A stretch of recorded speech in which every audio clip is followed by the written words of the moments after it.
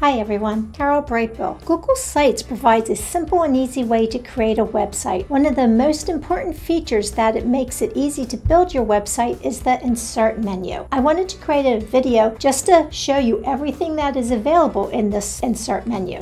And I realized I had to make this a 3-part video series because there is so much information. So I broke it out by the top part of the menu, the middle content blocks, and the bottom 17 items. So let's get started with part 2, the content blocks. In case you were wondering what the Insert feature is, it allows you to add various types of content to your web page and you don't have to know how to code. It's anywhere from text, images, videos, links, files from your Google Drive, maps, forms, and calendars.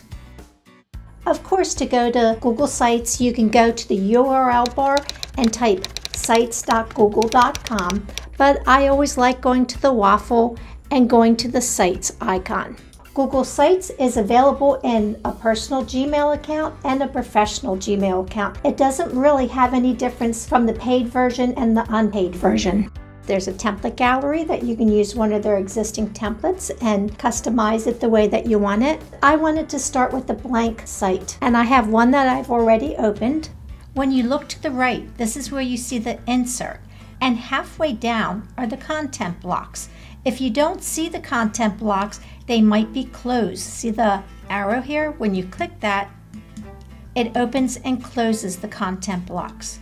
But before I go into the content blocks, I want you to look in the middle of the page. I have a piece of artwork that I placed here, and I want to show you as I move it around. I want you to see how the columns appear. This is a web grid system, and it's used for creating page layouts, giving it a series of columns that are separated by gutters. These columns and gutters create a framework that help you to organize the elements on your page. The content blocks follow this web grid system. There are 6 existing content blocks, and when you select a content block, it has placeholder for an image or something that you want to put from your Google Drive or upload from your computer.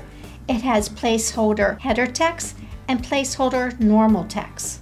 When you select the placeholder image, you can see you can upload from your computer, select an image which will go to your Google Drive, links, Google Images, photos, goes down the left to My Drive, to Recent, My Drive, Shared With Me, and Share Drives. It also goes to From Drive, so you can get something from your drive, which would be anything from a PDF to one of the Google Docs, a picture. The next one down is YouTube. It's very easy to insert a video from YouTube. When you search for your video and you select it, it selects and inserts it very nicely on your page. The next one down is calendar. Any Google Calendar that you have, it will go and get that calendar and you can insert it. Once you insert it, you select the gear because there's more options that you can pick to choose how this calendar looks on your page. And I like changing it from agenda to month. Say done, and now it looks like a calendar. The last one is map. When you select a map and you put your address, it will go to your address and it will drop a place mark. And when you select it, it will insert a map to your business location.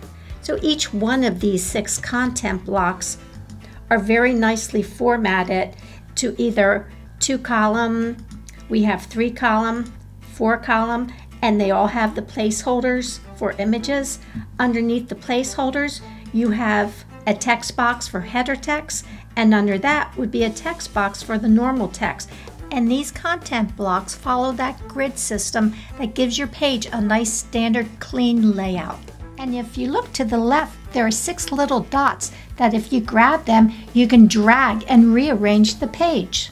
And also to the left, you have a palette so that you can change the color that's behind the content block. You also have that you can duplicate that content block or you can trash it. These content blocks enable you to create a very professional looking website without having to know how to code, and it's a great feature in a Google site. I hope you enjoyed this video, and if you have enjoyed my video, please consider subscribing to my channel, and have a great day, everyone.